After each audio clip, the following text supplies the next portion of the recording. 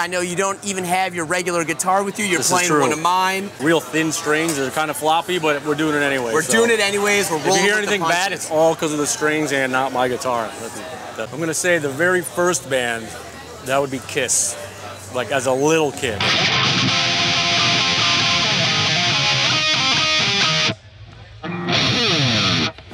That's my edge of that. Yeah, that's a bass line. But there could be every Kiss song ever, the Gene Simmons. So yeah, that was a little kid. My father had Kiss albums, you know, we're talking back in the 70s.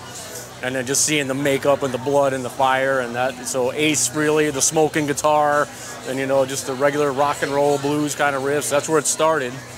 And then from there on, you know, all the 80s metal bands.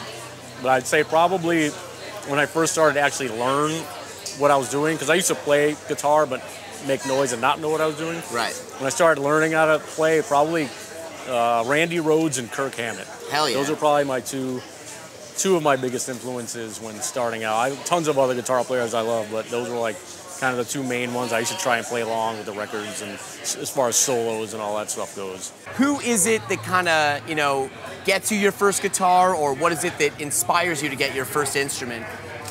I'm gonna have to say, like, it starts with Kiss, but then I listen to, like, you know, the early to mid 80s, like everybody, Judas Priest, Iron Maiden, Ozzy, Rat, Motley Crue, like all that stuff. Like Jackson back in the day is what I liked. So I got my first good guitar was a Charvel Model 4.